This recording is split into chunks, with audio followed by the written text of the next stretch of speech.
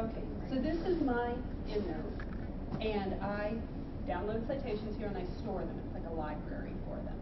I can keep them in different groups and label my groups, and I tell people you can label your groups by paper, subject, date, anything that would be useful to you. You can put your citations in more than one group, too. So you keep them all nicely organized here.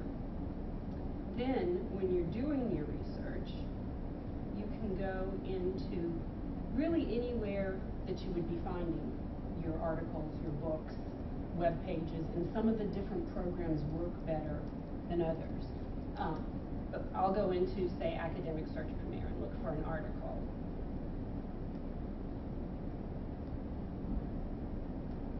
I could be doing this in Google Scholar or, oops, where have we gone?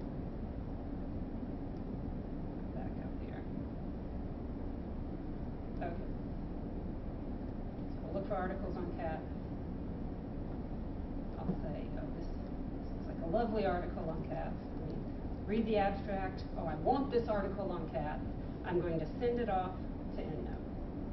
And this would work differently with each program, but for me, I'll just say export, save, open, in EndNote. You can see I've got Zotero on my computer as well. And it will go to EndNote. You could do a group at one time. You don't have to do it individually. And now here it is. I could add it to one of my groups over here if I want. I can preview what it would look like in a works cited list. I've got it set on MLA, but there's lots of options. If I wanted to, I could attach the PDF, and then it could be stored there with it. Then, so I have that all organized, which is nice. And then the other side of it is, when it comes time to write a paper, I'd be writing my paper, and let's say I need to insert a citation. I would go to EndNote, insert citation, and I can search by author, title, subject, whatever. Let's put in cat. I don't know which one that was, but let's say I decided I wanted this one. I'd say insert, and it would insert. Let's see, it's not putting in. Oh, because it's not an in-text citation type of style, so it's just starting my bibliography for me. If I wanted to change the style, I could. It can do footnotes. As I add more, it alphabetizes them in proper order. Does that make sense? So that's the basic of how they all work, although they're all somewhat different. Do you have any questions about that? Yeah, so that tab in Word, does that automatically populate?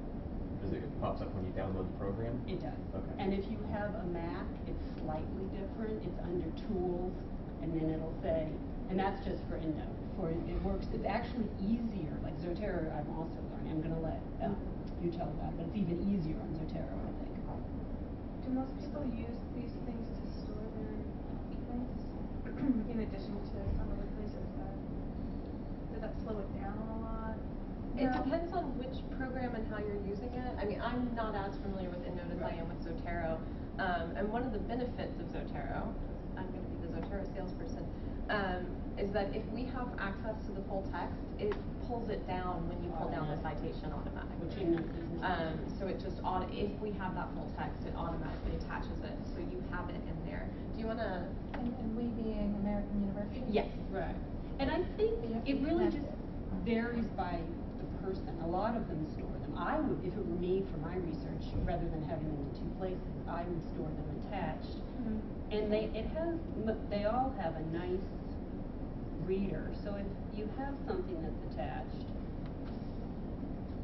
this one has an attached PDF. It stays there, and then I can open it and do all the normal PDF reader things, highlight it, bookmark it, make notes in it, that sort of thing, in the PDF. And it's the same. So is that saved on your account? Will it sync across devices? Or is it on the local hard drive? That comes in, it depends. Maybe we should do our pros and cons. Yeah, maybe we should, because that's one of the potential cons of EndNote. Yeah. Here we were going to show you our subject guide. So from our library's main webpage, under, well, actually, this one's easier to get to, it's just under citation style guide. But we do have, I'll put in a plug-in for a subject guide. Lots and lots of subject guides on lots of topics put together by the librarians who are experts in those topics. So if you ever want to come here. And under citation and endnote, you can find guides to the different programs we're talking about today. There are other programs, like RefWorks is a big one. We can only support so many. Right. So, and under just the regular citation style guide, or actually under all of them, there's a tab called Which Program Should I Choose? And it looks at some of the pros and cons, and we'll just kind of talk to you about them. You can ask questions. What was the question? Oh, about multiple devices. And syncing across devices. EndNote, do you want to say how that works with EndNote, or how it doesn't work with EndNote? It's EndNote, the one that the university provides for you to download, is just on your desktop or your laptop. It does not work across devices. If you want to make it work, you can also sign up for an EndNote Basic account, which is like their web-based program that's free, and then you can use that to sync, but it's a little more complicated to do across multiple devices than the other two programs. So Zotero started its life as a Firefox extension, and now exists as a full-fledged desktop client, much like EndNote. But because it started out in the cloud, it continues to live there. So when you create a Zotero account and sign up for an account, you now have a web account and a desktop client at the same time. And as long as you're connected to the internet, it's constantly and automatically syncing. And then when you're using a library computer, using your home computer, using your school computer, you can sync through the web and have access to all of your stuff all the time. So that is one of Zotero's strengths. Yes? And when you're not connected, it will sync once you get back. Yes, exactly. So you want to do research for a couple months, do everything on your computer, and then when you're back. Right, then it would automatically start to sync back up as soon as you're back online. So that's definitely one of Zotero's strengths. Another one of its strengths is, I think, ease of learning curve. It's really easy to work with right out of the box. Because it started with that open source ethos, there's a lot of documentation. So their website includes tutorial videos, all sorts of troubleshooting. If you run into a problem, you just search on their website, somebody else has had that problem, and there's a whole discussion thread about how they fixed it. So I've found that I don't have to be a whiz. I can fix things that go wrong in my Zotero account because there's such a big user community feeding that documentation. Its weaknesses, so depending on the fields you're in, someone mentioned SIS. Are we all SIS? Political theorists. Yeah. Psychology. Justice law criminology. Okay. So Zotero doesn't, so EndNote's strength, like its real strength, is the library of citation styles it supports. I mean, if you're going to publish in esoteric journals that have their own style guide that nobody else uses, there's a good chance EndNote has that style. Zotero has a much more limited set of styles behind it. It's going to have the big ones. It's got MLA and Chicago and APA and ALA. I think I just made that one up. Anyway, it's got the big ones that you're going to have, and most of the political fields are Chicago-based. You know, APA is Chicago, or the APS, American Political Science Association, has a Chicago-based. So if you do your things in Chicago, you may have to manually edit or tweak here and there, but it has Chicago, right? And so depending on what you want for your career long term, how much publishing you plan to do, it may be worth the learning curve for EndNote because it's going to support all of those different weird, quirky styles that journals will have on their own. Do you want to talk about Mendeley a little bit? Its strengths and weaknesses? Mendeley, I think, I started using Zotero in grad school as a student, and I thought it was really great until I started using Mendeley. Because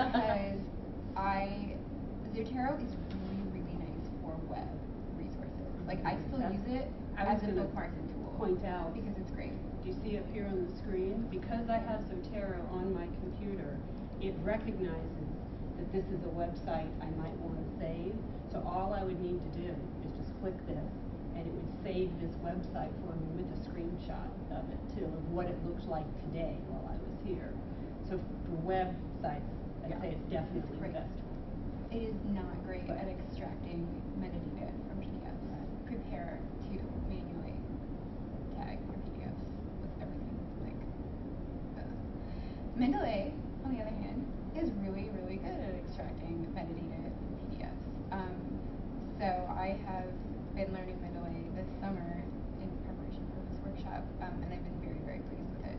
I gave a Zotero consultation earlier this summer, and we had, I think, 2 out of 10 times it successfully extracted the metadata, so I wasn't manually. And by metadata, you mean? I mean the title, title, all the information, okay. All the stuff that you want That's for probably- citation. Okay. So, Okay, in notes if you record, too. are If you have a lot of using PDFs already. Yeah. Mendeley is really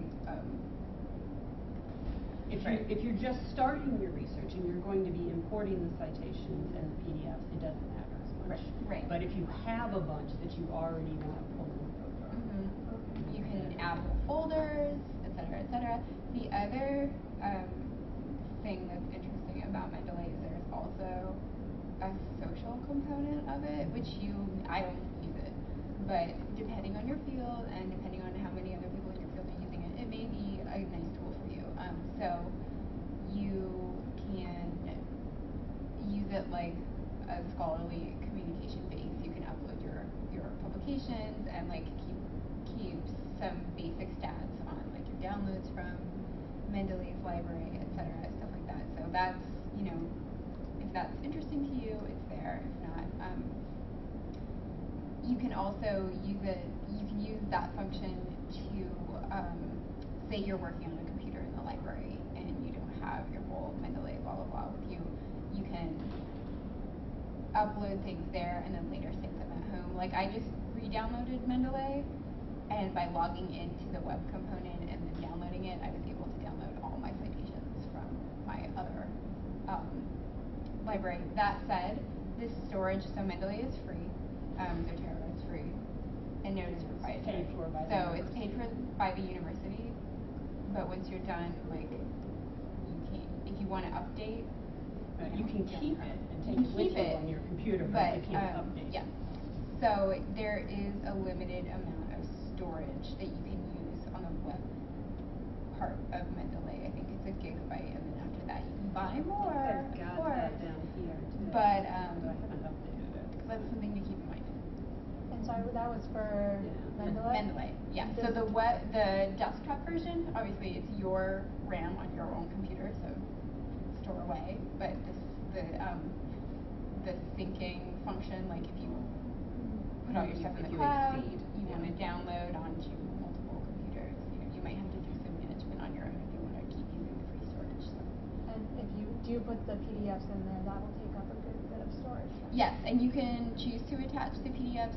I like that function a lot because they're just there, like the metadata is there, like everything is organized. But if for some reason you only wanted to save the citations, you could do that and there would be more storage. So.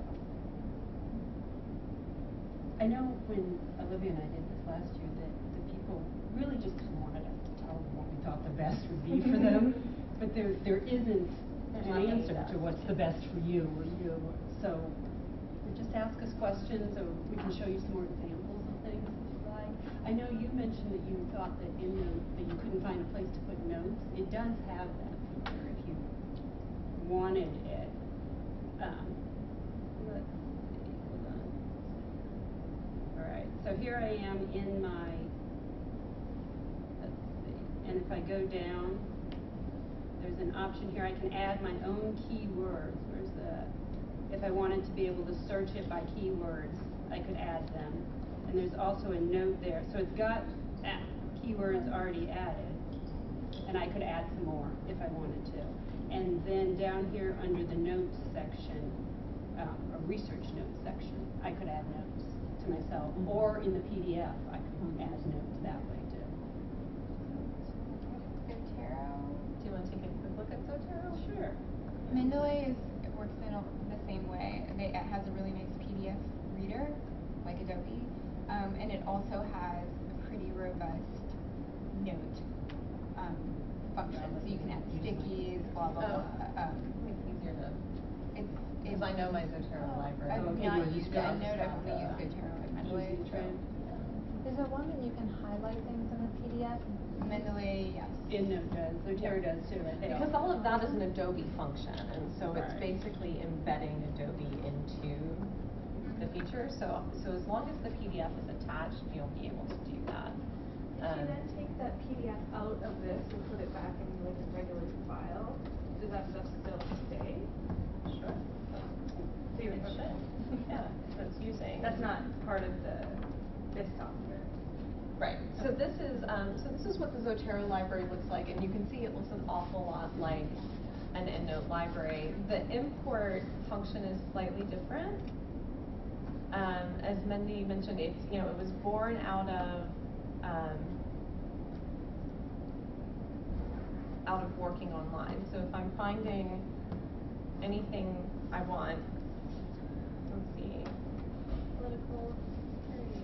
And you could be searching our library catalog, Google Scholar, the regular Google, however you are finding things. So the first thing I want to do is say, well, which of my libraries do I want to save this to? And I usually just have a test folder for when I'm doing presentations. So if I like this particular political theory article, I have a couple of options.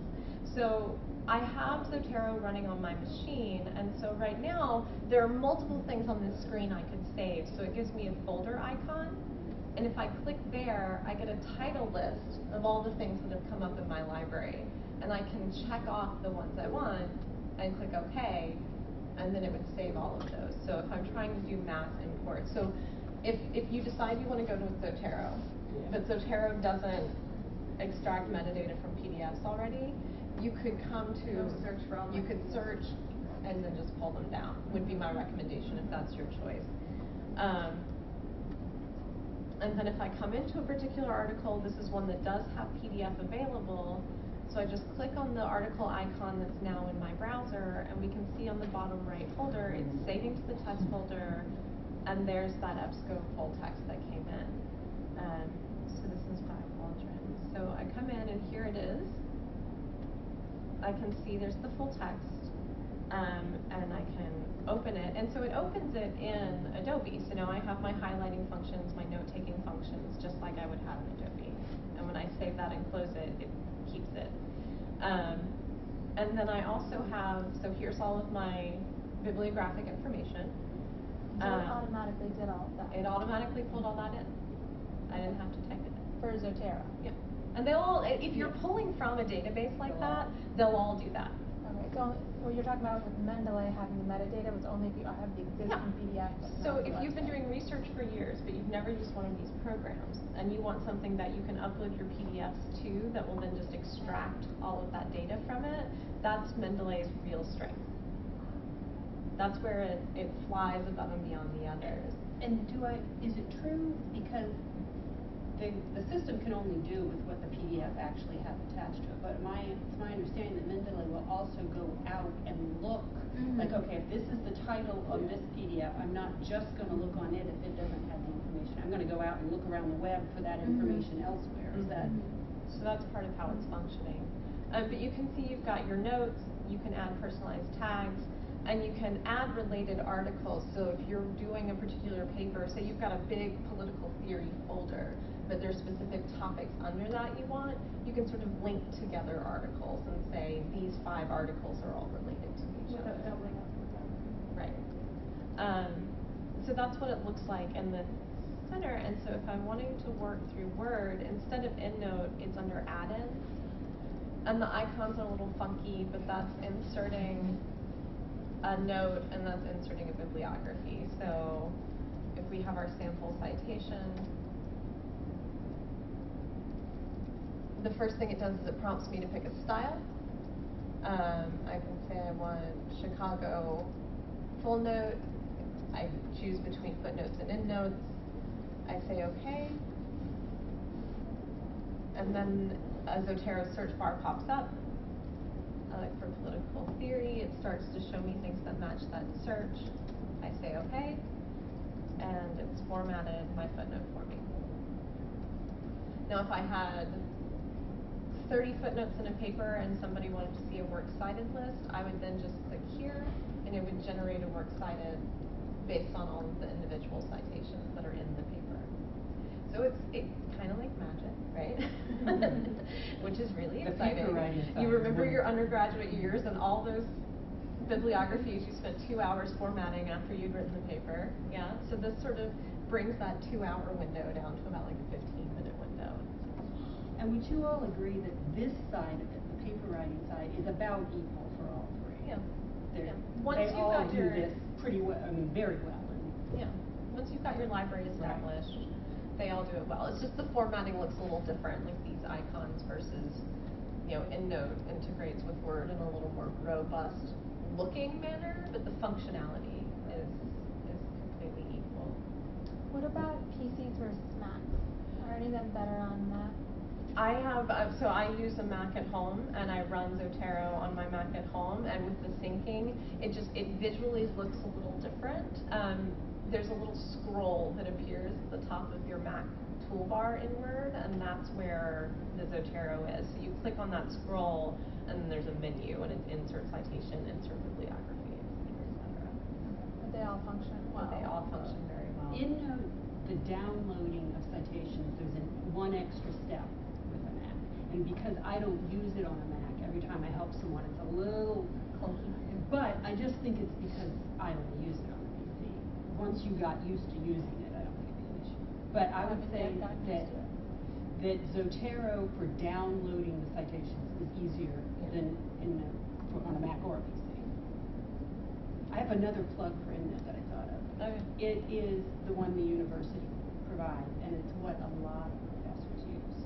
So if you wanted to work as someone's assistant, that type of thing, there's a good chance they'll ask you to use it. Not all of them, and I think more and more are switching I was about to now. say, I've done a lot of support for SIS professors on Zotero, so.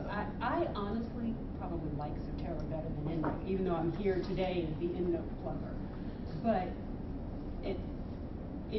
I think that more people, maybe that's just my bias because I'm the one that helps them when they work with it. Sure.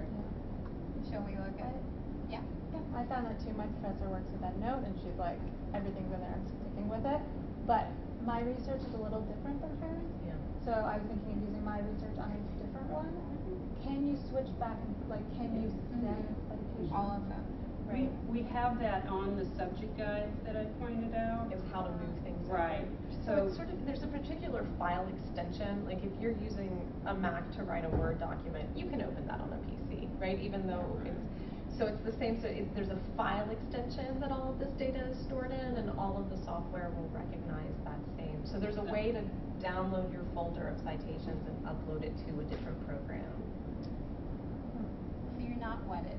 No. Right. Yeah. No. It's not like, boy, I chose Zotero and now I'm stuck with it. Yeah, no, they all. Even though I've realized that EndNote's going to be better for me, you can move over. So, like, for instance, like if you have a whole bunch of PDFs, you don't have a metadata for them, You can can just put dump them all into of it into Mendeley. there. You could. Yeah, And run then back import to them the- over okay. into Yeah. Zotero. You can get a crazy Just wander fancy your files one. Right. through. I think I would personally rather re-import than do that, but that's Right. because Zotero is so easy to re-import into. You just Personal listed that. preference. Yeah. But that is possible and people have done it. Okay. Or you could go download the book stuff that you need from Zotero, because that's so good from the online stuff, and then combine it with the Mendeley PDF. And I've talked to people that use both.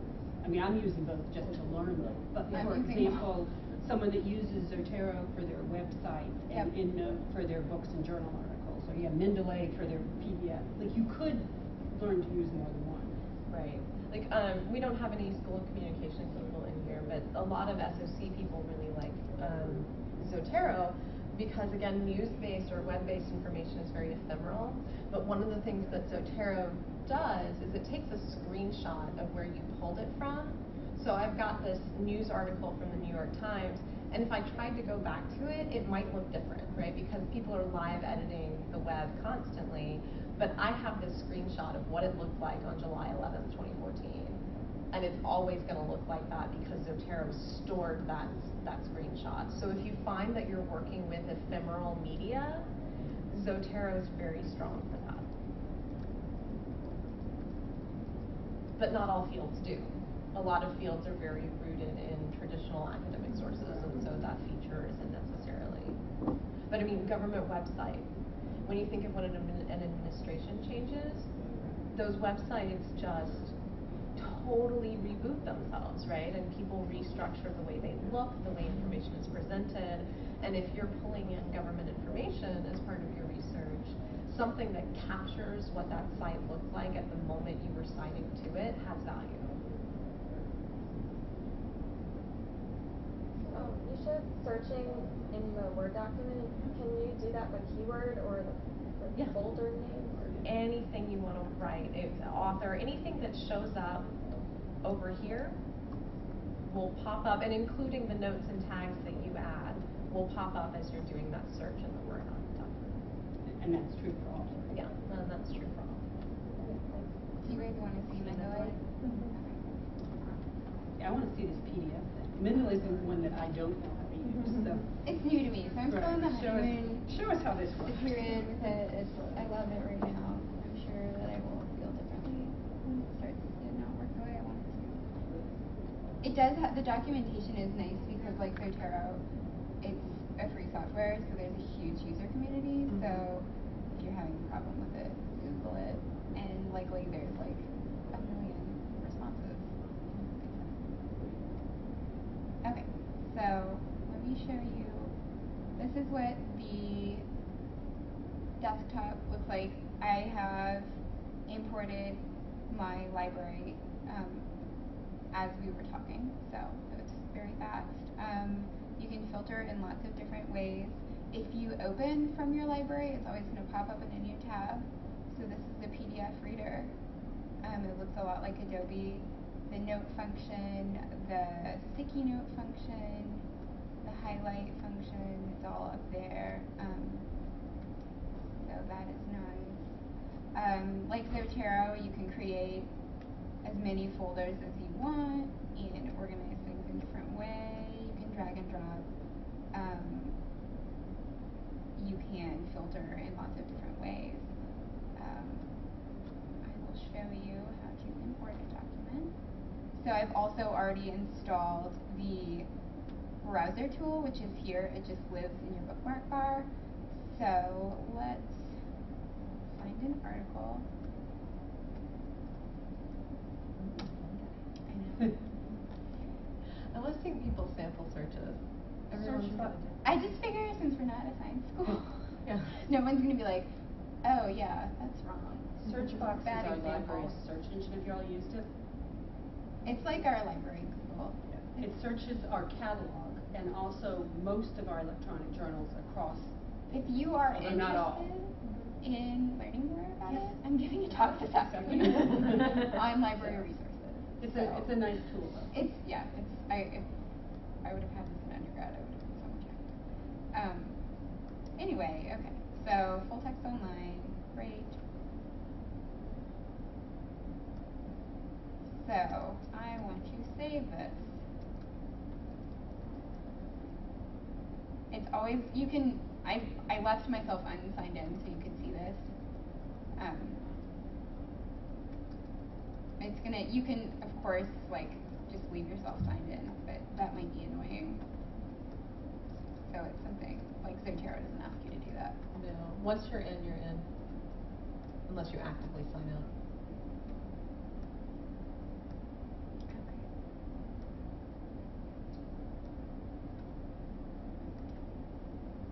And once you're in your syncing. Yes. And then once you're here,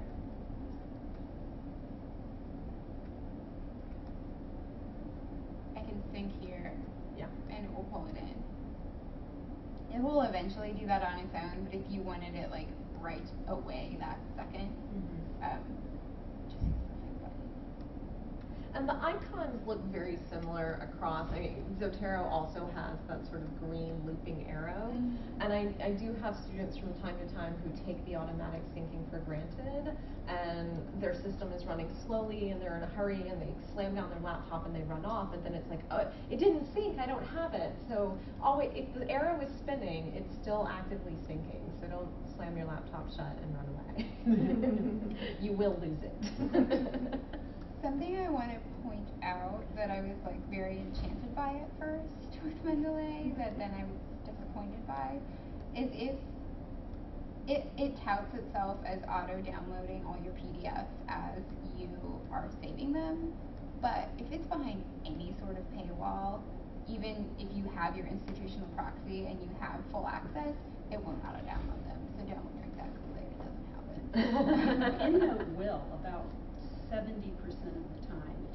It's a one-time process. You have to go in and put in our authentication and open URL, and then there's a find full text button, and it'll pull them from the databases that we subscribe to. Not all the time, and sometimes it's frustrating because you're looking at the PDF. And you're like, I know I have access. But, Why and won't you it can pull it out? manually attach it, but that's just one more step. But that process works, I'd say about 70% of the time. And that's 75. where I think Zotero is probably the strongest. Yes, I because would if agree. you're authenticated to have it, it will pull it down. Right. I would agree with that. So just another thing to make your decision more complicated. So can you tell us a little bit more about why you like it so much? Because of the PDF Mm-hmm. storage, like if you have a giant folder of Pre-existing research. pre-existing stuff that you had before you downloaded Mendeley, you can drag and drop it, And that's just and it's Just there. populate. If it can't find something, it will let you know, and then it will search. It can search Google Scholar automatically. It can search like PubMed, and then it can search by like a couple of other weird metadata things. So that can be very time saving. That said, the auto PDF downloading thing was like a huge blow. Because if you're reading the documentation on the website, you're like, this is exactly what I need. Yeah. And it will work if something has fallen out of copyright and it's in the public domain and it's in Google Scholar, yeah, of course it's gonna like auto download that Yeah. stuff. But, Can you manually do it? Like if you're reading Yes, one of our you can databases, you manually- could download it to your desktop and then. Exactly, but So it's the same it'll old, that just same keeps old you thing. in the, Yeah, it'll be okay. the same old like, oh, I'll put it here and then I'll drag it into Mendeley and it'll be there, but you do have to take that extra time. But all of it, even like, it's like, oh, there's that extra inconvenience. If you compare it to what your life was like when you were manually managing these citations, boy, I have to save my PDF and then drag it to another folder. Yeah. And then it'll do all the work for me when I do my paper. The Word plugin is really, really fun. Like, Yeah, the it's Word so plugin is similar so to similar. Zotero that you've already seen it. It's Okay. I have one more question. If I have a bibliography in a document right now, is there anything I can do with that to like make this work? Find all that stuff. You have to look them up by title. Okay. And You just have to go but through it wouldn't take that long. No, I mean, of unless course it were not. 200 Yeah. or something to look them up by Right, title. and especially with search box, because you can just copy and paste the title into search Okay. box, And then check- it'll, check because you're through. searching by title, it'll prioritize that as the first Right. result. Yeah. And then boom, boom, boom, boom, boom, Okay. you're done. And I can Because even cut no- and paste. Yes, Right. exactly. Oh, yeah. Because, I mean, I know EndNote won't, I assume neither of those will. No, Yeah. I don't know a way to do that. What about if you're using a lot of government documents or treaties, things that have strange citation styles? Yep. How do the programs deal with those? It depends. Pretty well. Let me see if I have any government documents in here. I'd be surprised if I don't. Surely in the Western legal tradition, those are all. Because I've definitely. Well, let's do it live. May I? oh yeah, I'm just saving more things. Let's play live. So, are you familiar with ProQuest Congressional? Let's go find a hearing. Let's go find a congressional hearing, right? Yeah. That's a good document. That's a good example. Because EndNote is more robust. I'm looking at it, and you have the option to put your reference type in the most obvious, or like journal articles, books, that kind of thing. But I mean, it goes on and on. Music, personal communication, thesis, grant hearing, film. So it has a whole lot of choices. Yeah, Mendeley also has hearing, Yep. statute. The only thing, I don't think any of them support Blue Book. Oh, okay. No lawyers in the room. See, last year I had people who were like, well, who's going to help me most with citing case law? And I'm like, none of them. You are out of luck. You have to manually do your own case law citations. Sorry. But that's okay. Nobody's writing legal briefs in here. No? Awesome. Okay, so what, let's see. We're just going to do a search in congressional publications for the Fair Labor Standards Act. So we're getting, and this is just a drive-by of congressional, ProQuest Congressional. So if you do a lot of congressional or government-based research, just tuck that not little brain in the back of your head so we can see the different types of government, or of House and Senate documents that are coming up. So we've got the congressional record, we've got hearings, we've got bill texts, CRS reports, reports on bills, documents, etc. So let's just find a hearing. Obviously, we've had lots of hearings over the years on the Fair Labor Standards Act. So let's just pick one.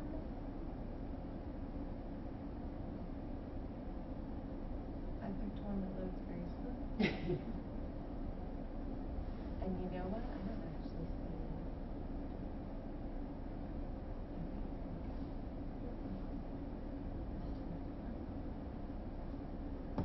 I don't have my Zotero icon here. Fascinating. So this database doesn't actually like Zotero very much, which is interesting. I wonder. And it doesn't have an export option either? No. Interesting. Yeah, this is a funky database, so that's a weird example. So there are glitches with all of them. So yeah, it doesn't have an export to. That was ProQuest. But most ProQuest databases have. Okay. So this one's funky. So this is specifically a congressional information database. ProQuest bought it from Lexis. Okay.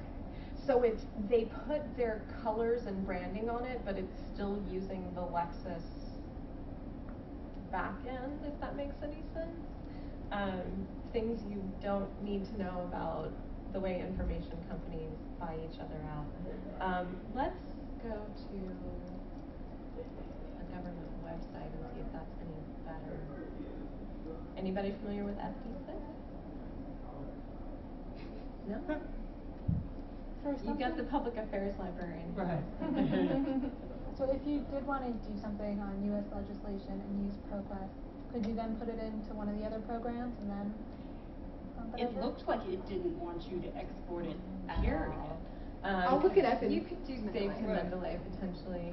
Let me take a look at it too, because yeah, for EndNote I would need an export button. Dun, dun, dun, dun. Okay, so government documents to the rescue. So this is the government printing office's website that I went to.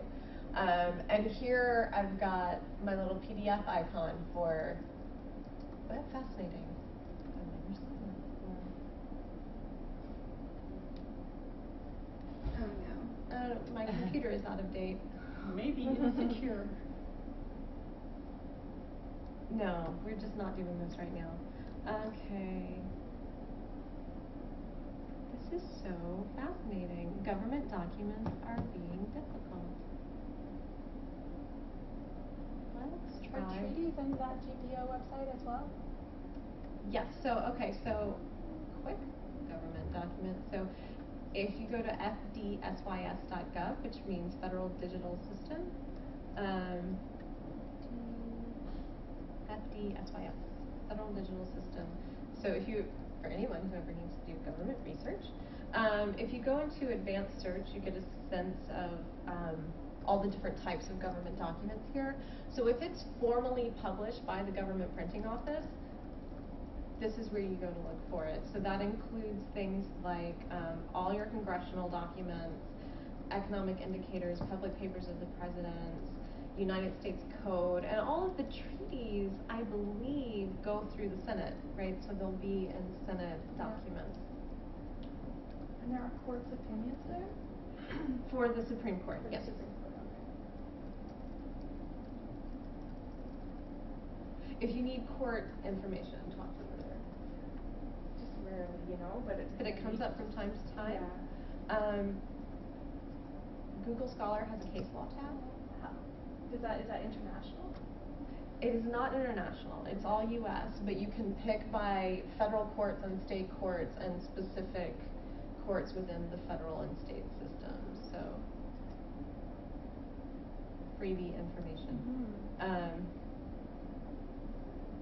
And this is actually, so what's interesting, so now I'm beginning to think that if you're doing a lot of government document research, you can save this down as a PDF, because that's how they're authenticating their information is through an Adobe process. And so Mendeley may be the way to go, because then Mendeley is going to extract the metadata. I'm sitting here trying it and I can't figure out a way to make it work on for EndNote. EndNote other than what you just said. Yeah. Either. And you do have the option in all three of putting in the information Manually. yourself, which is a hassle. That's part of the reason you're trying to avoid. But it would be a Right. one-time thing. Right, if it's a rare thing that you're working with, so you can do new item. And just select government document and then fill in. But you want to try something like that, because then you have to And then do you the work.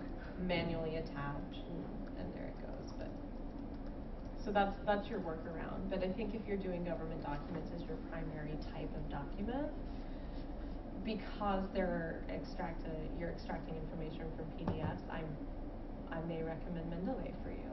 And all of them will have the metadata that Mendeley needs. Well, mostly, no, yeah, mostly. Not necessarily. If But you there are- had a weird PDF that was like something that you scanned yourself. Right. Right. No. So that's But general, if you're like, extracting it government from an official government Right. website, because these, so GPO is actually really thorough in the way they formatted these. So you can see there's like this mark at the top. This is an authenticated government publication.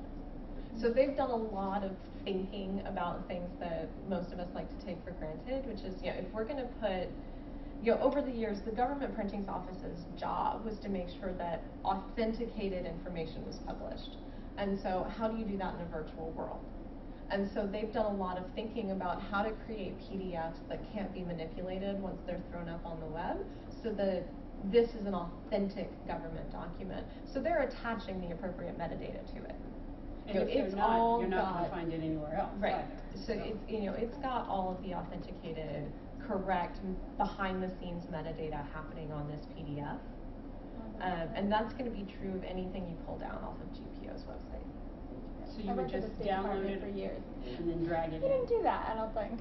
No, but so all of the departments, if you're publishing through GPO, Okay. so you do so State Department does some of its own self-publishing, because they all do, but they also send information to GPO for publishing as well. So if GPO publishes it, Okay.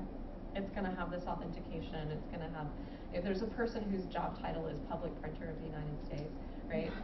Crazy things that happen. So he's not going to put this on the website unless it's authenticated and gone through the proper process. Okay. As the end user, you just want that PDF to work, right? But he has to make sure that if the government's publishing it, that it's authentic government information. So those PDFs will be able to pull in what you need. When you were talking about the related articles function, is that for all of the programs or? I only really know it in Zotero. The tagging. Well, so there's different kinds of tagging. So you can actually say, so you can pull up from my library and say this article is related to this article. And so when I read this article, I can go in and I can create networks for myself within my library. And I think that may be unique to Zotero. Yeah, I'm saying, I'm not sure that EndNote does that. I don't think it does. If it does, it's something that I don't know about. And Right. for the most part, you can get the same effect with folders. Right. Yeah. And the only thing that comes up, I think, is, and one of the benefits to using any of these that we haven't really talked about is that you've got your own sort of stored library of things you've used. Because especially at the beginning of a PhD program, you may take a class and you find papers or articles for that class, and that was all fine and good. And then 2 years later, you go, wait a minute, I read something about this, and I want to go back and find it. If you're diving back into the databases based on vague memory of what that paper was, good luck. Right. But if you've got your own stored database, you know what class you took it for, you know what date you've got a much better chance of finding it. But something like this now is going to allow you to leave that in its original folder, but link it as being related to some other kind of research. So that's. And like in EndNote, you could assign keywords that linked it. I mean, there are ways to make it work, but no, I don't think it has that feature. When you're importing, if you are importing PDFs that you already have and they're already in their own folders, can you keep those folder organizations in the program or just automatically, or do you just do that yourself? I'm sorry, what was For Mendeley, like if you've got if you've got folder storage already, where you've got things organized by folders. Replicate it? Will it replicate your folder system? I don't think so. But you could import it in such a way that it did, like create a folder and import Yeah, into you it would just probably what have you to wanted in mirror there. your folders in Mendeley, if that makes any sense. Like you could create that same structure. Okay. But I don't think that it's not smart enough to create it for you, I wish. The tagging, who asked about the tagging? Mendeley also supports the same kind of tagging as The related. Zotero, so you could relate documents. Okay. I use the folder system, but that's just 'cause maybe I'm old fashioned. Would that double up the memory use if you're you know, Putting things in different documents in folders? different folders, yeah. Probably. I'm not. Tagging is definitely like the more sophisticated thing. Right. But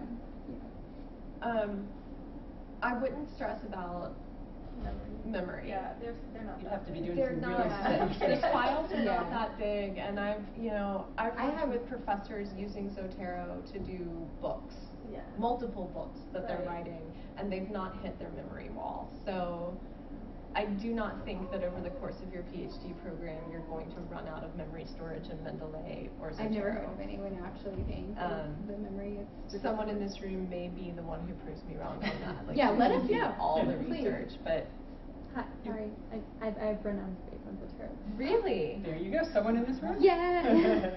Prove us wrong. I'm so sorry. No, It's that's just the good stuff. to hear. What I think I ran out of space on was a shared Zotero. Oh, okay. It was collaborative research, and then it kept giving me errors when I tried to do store things on my personal one too. So once I dumped the collaborative one, once I was like okay, done with the project, it all went fine. So I'm sure if I'm not doing things with 5 different people, it would be different. So I think that's smaller. Yeah, I think the groups are where they get you. And that's something we haven't talked about that function much. No. That is. It can be certainly very comes nice. up. You can, so if you're working with a faculty member, a peer, and you're doing things together, you can create groups so that you can both see what you're finding, that you're doing research together. The free version of Zotero does cap the number of group members you can have, and I think the memory storage for the groups. And now that I It's a think lot about more it, restrictive. some of the things that I was pulling was from the Library of Congress, where it also was attaching pictures. So I think it may have been the image files too, like large maps and things like that. So that might be one reason to keep your files in Dropbox or wherever you keep your stuff, and then just use this really as a citation map. Which is fine. But yeah, but I would almost, cross that bridge when you come to it, because again, unless you're doing large image files or working with large groups of people, that it's great to hear because it does apparently happen, but it's rare for people to run it, doing personal research, to run into the file overrun. Is it possible to share group libraries between different programs, or does it have to be EndNote to EndNote? It's I think Eric's Zotero. Okay. The only other thing I think that you can do is if you're using the web-based versions of any of them, if you're willing to like share your login and password with your professor or with your coworker. Yeah, or just I've done download that. some PDFs and Mhm. that type of, put them in Dropbox or, no, because you can share in all three of them. It's clunkier in EndNote. Right. But you can in all three of them, I but think it it's has to be smoothest with in someone who Mendeley. has the same program. And did you say you can have all of them on the computer at once, or does that cause any issues? India had I had an today. issue yesterday, but I found, because I have both EndNote and Zotero on mine, and, but I was able to solve it. It wanted to automatically download stuff to Zotero, and I wanted to, for the sake of today, be using EndNote. And I just Googled my problem, and it told me how to go in and automatically uncheck Zotero as, and then if I want to later, I can go recheck it. So yes, I mean, you could conceivably have all three on your computer, but you might occasionally Right. run into problems like I did yesterday, where it, and So it took me a while. I can't come here tomorrow and not be able to use EndNote. Right. So you're going to have various preferences and settings you can set up, and their general settings. For your syncing, you need to have your login information put in, and you can say how often you want to sync, and whether or not you want to sync just the citation or sync the files. So that could be another thing that, I don't necessarily, like on my personal computer, I want the files, but I don't need the files Right, syncing to the exactly. cloud. Yeah. So yeah, that's. And I had to yesterday, I kept trying to go into Zotero standalone and fix the problem, and I realized I needed to go into the online Zotero and tell it to stop trying to automatically grab stuff, which I did. So now it's fine. Just a little bit of a learning curve. Is it more common on individual journal websites for one program to be on there and not others, or are they, if one is there, they have all of them? I'd say they're all. Yeah. Because again, it's using that same, I don't think they like to advertise that, but it's that same type of file that they're all importing. If you can export it, you can export it to any of them. Yeah. And some of them, so it's, the one we don't support is RefWorks, and RefWorks is owned by the same people who own Lexis. So if you're in something like Lexis Academic, it's going to really push you to export to RefWorks, but you don't have to. You can export to the other programs. Or like Google Scholar wants you to automatically export to BibTeX. I'm not even sure what that is, but you can change it. It's not under settings, and it's a one-time. Once you change it, it'll remember it. Yeah. So some of these programs have business relationships with the same people who are providing data. So, but no, you can skirt that. Does Amazon have a preference? I don't think so. And I have, let's see, search for books on, I don't know, I'll use your example, books on cats. I could pee on this, and other poems by cats. It's a book, and so I'm getting my book icon, and I can import it to my Zotero, which I've managed to close. So if I open my Zotero, and I don't have to have it open to store it, but I like to open it because by opening it, I get to tell it which folder to save to. So I want this in my test folder, and now we're going to save I Could Pee on This and Other Poems by Cats. And now I have it in my test folder. For you. So yes, Amazon is not going to push you to any particular thing, and if I had the Save to Mendeley button on my toolbar, I could click that, it would save to Mendeley. I am trying to think with EndNote, because it's not good at pulling in websites. I wonder if you search through EndNote, if that's... Yeah, I'm still learning some of the things that EndNote does. I don't think this will work. You know EndNote too. I don't think it does. I would go. You can manually enter it. I would go look this up in like WorldCat or Searchbox and then import it, I think. Yeah. Because it doesn't pull for websites well at all. Okay. This is a 112-page book. Of I'm like, wow. Yeah. 4.5 stars too. One of the things I showed you briefly is the subject guide, and for each of these 3 programs that we're talking about, there are really detailed subject guides with videos and screenshots and tabs of if you want to do this, if you want to do this, if you want to do this. So it's a great spot to come back to when you're having problems, or even when you're trying to decide which one you might go with. I'm having so many problems with this the ProQuest database. Really? Yeah. Yeah. Is it working to put it on your? It's giving me garbage metadata. Interesting. And then Google Scholar's not recognizing it. It Yeah. is. They don't Well, want and I think Government everyone to printing office is know. the place You for know you. what? I'm gonna email our ProQuest rep to talk to them about that, because I really do think it's a legacy problem with having one company buy out a Lexis product, because one of the, and again, this is too much detail, but one of the features of the database was when it was originally created is that it would have permanent URLs. So if I were saving these documents or references to these documents, Lexis was guaranteeing me that 10 years later, 20 years later, that same URL would take me back to that same document. Now, of course, ProQuest buys it back, and there's a URL. It says LexisNexis dot da da da da da da da da. So ProQuest then has to work in this way where they can change it to have their branding on it, but that old Lexis link is still going to get you there. So they put this nice ProQuest facade on it, but it's still got all of the Lexis backend data to it, and I think that may be junking up the metadata some. But if you save the URL, you are guaranteed to get back. So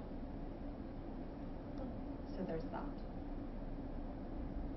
But yeah, but it's a problem. I mean, people use congressional information so much and they cite to it so much. The idea that none of these programs is going to get us a good citation formatting, that's something that we need to have a conversation with the vendors about. So I'll follow up on that for you, and hopefully, if enough libraries and enough users who were paying for this product push back on it, it's something This isn't that very useful to us if we Right. can't, do anything other than manually cite all this.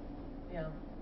Did you have a question? So we'll work on that. Yeah, do these all work equally well with Chrome as well as Firefox? Yeah. Yeah. I've never had a browser problem. Now, so for Zotero, and I'll let Janice answer about Mendeley. When you're downloading Zotero, there are browser extensions for different browsers. And what I recommend to folks is just go ahead and download them all. Like, everybody has a preferred browser that you're using most of the time, but you never know, especially if you're using the cloud syncing function, you're on someone else's computer, you're using your faculty member's computer, you're using your Mac and you prefer Safari, but when you're on a PC you prefer Chrome. It's worth it to have them all downloaded, because you don't want to get into that place where you're, for whatever reason, using your not preferred browser and suddenly realizing that you don't have the extension plugged in. So just, when you're setting it up, just do it all. Download the Word extension, download the standalone, download all the browser plugins. It only takes 5 minutes. And then you don't have to worry about whether or not your browsers are ready. This is the most confusing part of using EndNote, is getting it all downloaded in the first place. I mean, not EndNote, Zotero. Mm-hmm. EndNote, because it's a desktop, a standalone, it doesn't matter. I mean, it'll work. It's fine with any browser that you want to use. Same for Mendeley. And Zotero has, so you can see here that the plugins are available for Word and LibreOffice. But if you're working in something that's not one of those two, like if you're working in Google Docs, you can drag and drop and it formats the citation. So it's a little, like, you don't get that nice little formatted footnote, but you still get the formatted citation, and then you can go in and tweak it a little bit. So, kind of cool. Could you show how to export from one program to another? Or what tab would that be under? That would be Under- if you are in the whatever program, I assume they're pretty much parallel. if you were were in file and export, so you're Right. creating a big like data file, Export library. and you would export it, and then you would like go file import in. Say you're moving from Zotero to Mendeley. So I think RIS is the uniform one. Yeah. Yes. So you can see there's all sorts there of are types. like tutorial videos for this Right. for all of them. Those are your friends. Like But yeah. Right, but all of them have RIS is the, export option. yeah, they all have export options.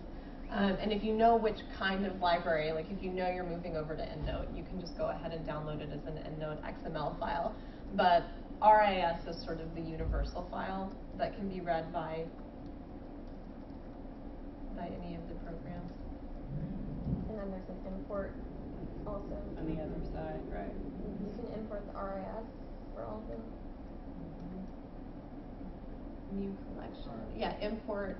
yeah, RIS is And then if I had saved a folder of RIS files, I could click that folder and then I would be able to upload it. I don't have one to show you, but. And I think that would work about the same with all three. Does it retain the organization between the programs? I don't know. Never tried. that's a great question. So you could just get like each individual file and then you can just redo it once you get the new. Worst I case would scenario. assume, yeah, worst case scenario, you would have to. And you could replicate your import by organization. batches, right? So you could do, you know, Okay, export yeah. a folder and upload it as a folder and then, so I think that's how I would do it, so that you maintained your organizational file structure. Export a group at a time. Are you looking to leave one and join another, or are you just sort of preemptively? Well, I have a lot of PDFs, so I'm probably gonna get into Mendeley and then convert also. Okay. Yeah, and yeah, I know a lot of people who have done that. And it's possible you get them all into Mendeley and you find out you like it there, so. Do you have a sense that any of these are gonna go, I mean, EndNote sounds like it might be on the fritz, or people are moving away from it, but.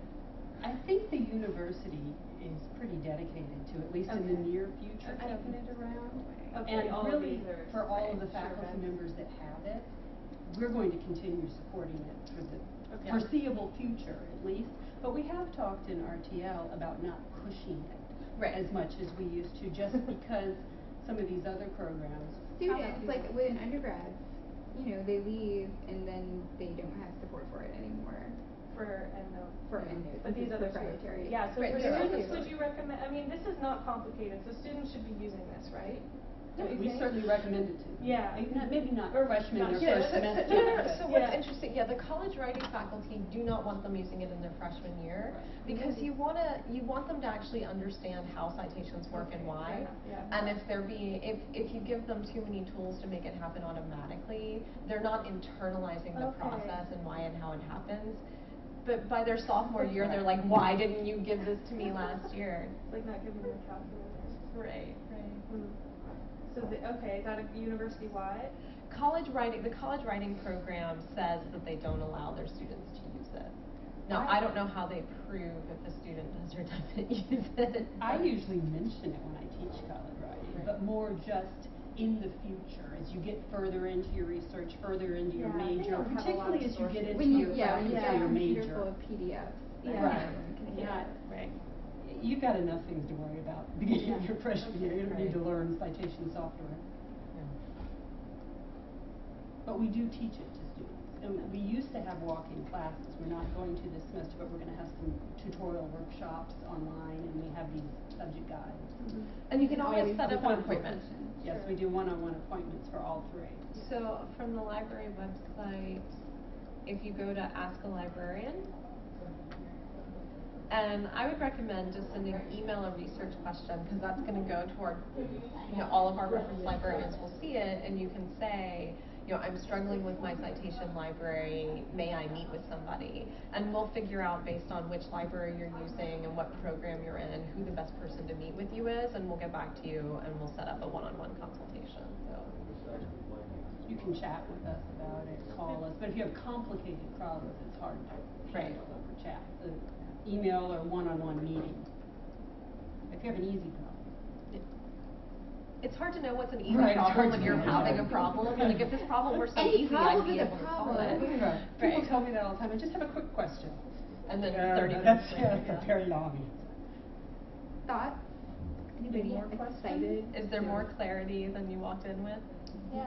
Okay, good. Okay, good. Sometimes I feel like we give all this information and it just People muddies are like, the I'm water. gonna stick to my old method. The subject guide, each one has step-by-step details about how to get started. So if you choose one of these programs and you want to download it, they'll tell you how to do Yes. it, how to get Yes. started.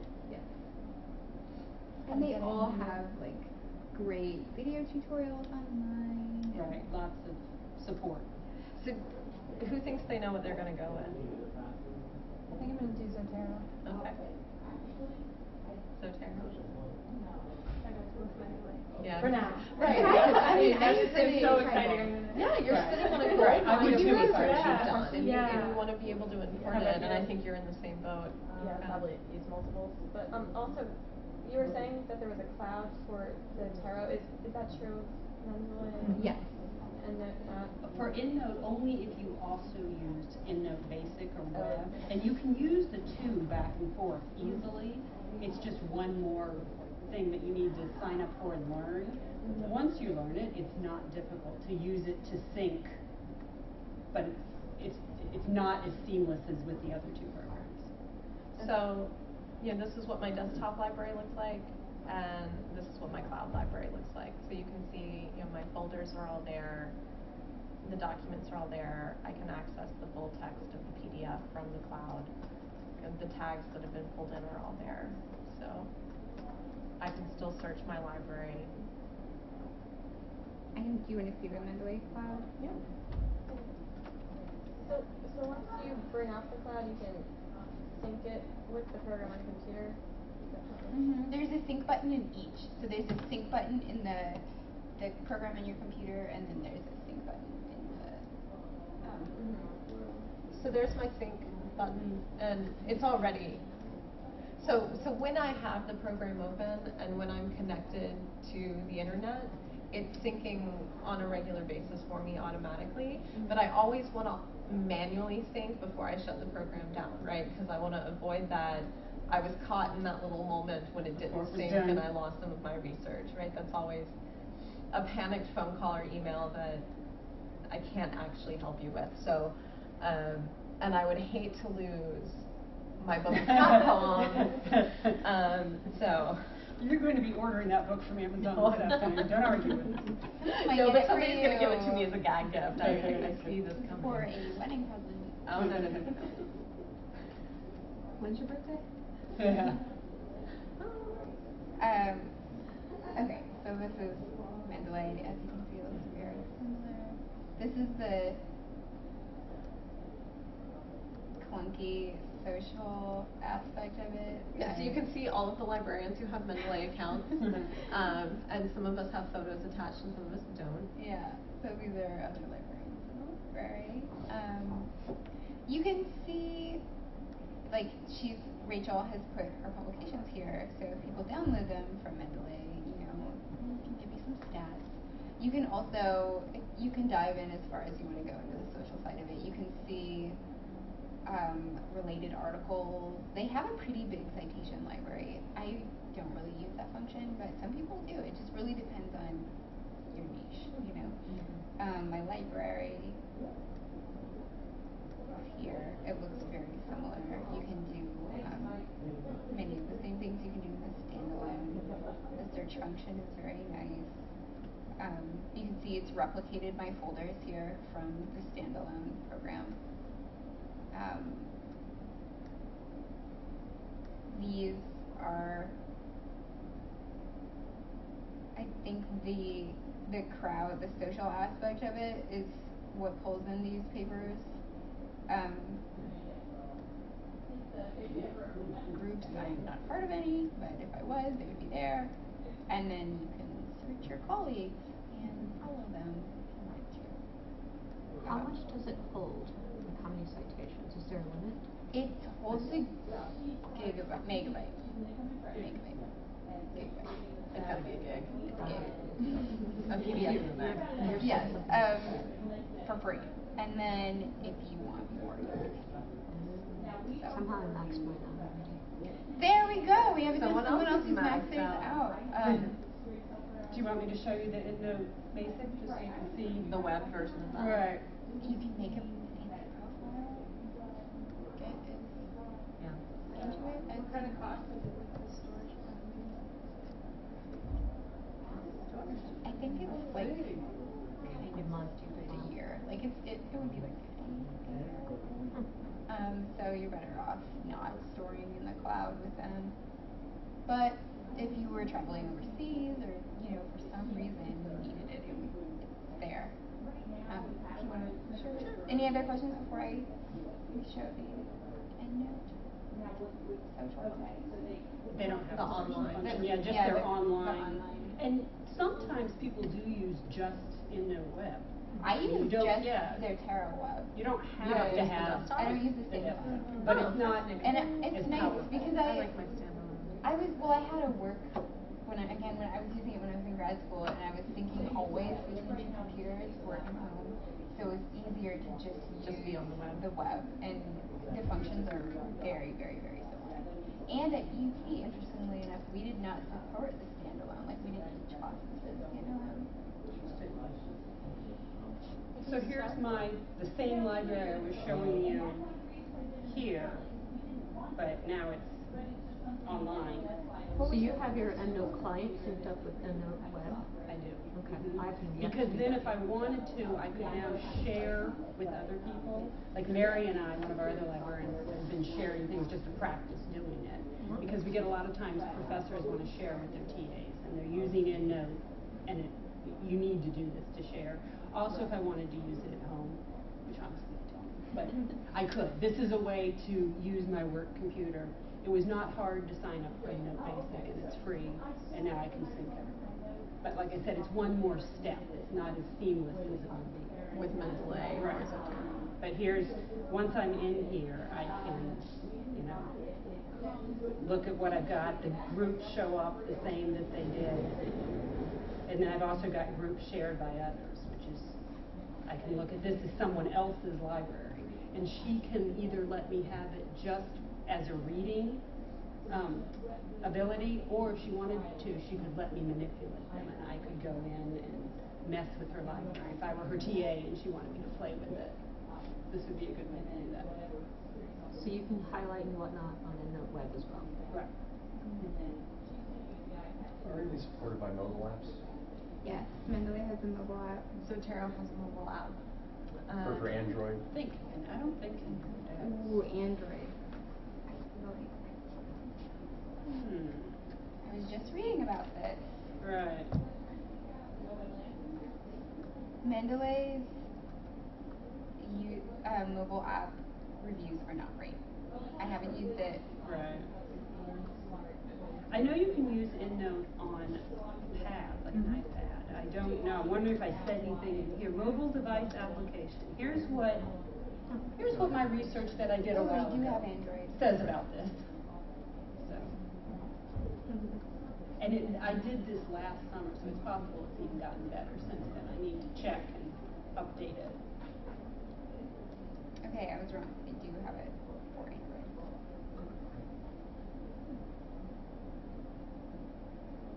Any other questions?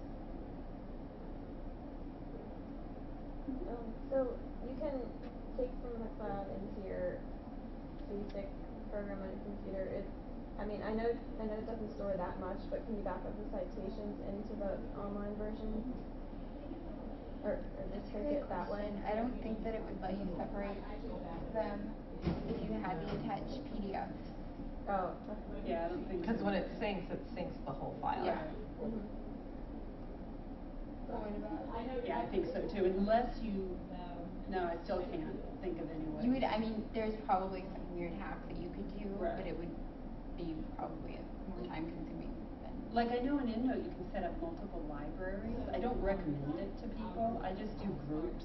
Have one library and multiple groups. Otherwise you can't access your whole library at one time. But some people do. Potentially you could have that as some weird workaround, but I think it'd be more clunky than it would. It's a really good Can you question. copy the library as a whole and then take the PDFs out of and have it be separated? You could opt to just not store Your PDFs. the PDFs. Yeah. You definitely could. But I feel like that's some of what you want from it. You want your library in one place, and you want to be able to find the documentation with the metadata. But you don't have to. You don't have attach to. them. No. Because if you have the citations, you know, it's like worst comes to worst, you can get that article. How do you find your libraries in EndNote? If you have more than one, you mean? Well, if I can't find all the citations I put in there, and I think I only found 5, and I know there's like a lot more, I'm in a different library. You One of my show frustrations it, with EndNote. show it to me, and I'll, if you have some time, and I'll see if I can help you. Helpful. I think it's biasing my opinion right now. And EndNote can be frustrating, but I guess if you're, you know, EndNote's strength really is the robust citation styles that it supports above and beyond the others. So if you're really looking at a long arc of a scholarly career, it may be worth learning. The learning curve is steeper, but the payoff may be better. Whereas, you know, Zotero, you were going to hit the ground running out of the box. Yeah. Okay. Like I said, I honestly think I like it better, and I'm here representing EndNote. Once you know EndNote, I don't find it difficult to use at all. When I was first learning it, it wasn't as easy. Great. Any other questions? How are we on time? It's 11:35. We had it until 11:45. But we don't have to No, keep we you. don't, I mean, you guys do not have to stay. Or if one of you wants to stay with questions, you're welcome to. Like if you want me to look at your EndNote, I will. Does anybody? Is anyone just gonna download it right as soon as they walk out of the room? I already downloaded it. Yep. There we go. Ready to? So, the Zotero is really good for the walls that are up there The between paywalls. the libraries and home, Zotero can get past those better than Mendeley. It Definitely better recognizes than you. EndNote. Okay. It recognizes you as a user, as an authorized user, and pulls down the PDF without a hiccup. Okay.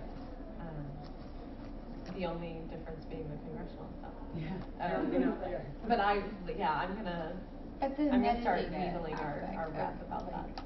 It'll pull in the PDF with the metadata. Okay. There. But you can retroactively search it, just like you can. Yeah, okay.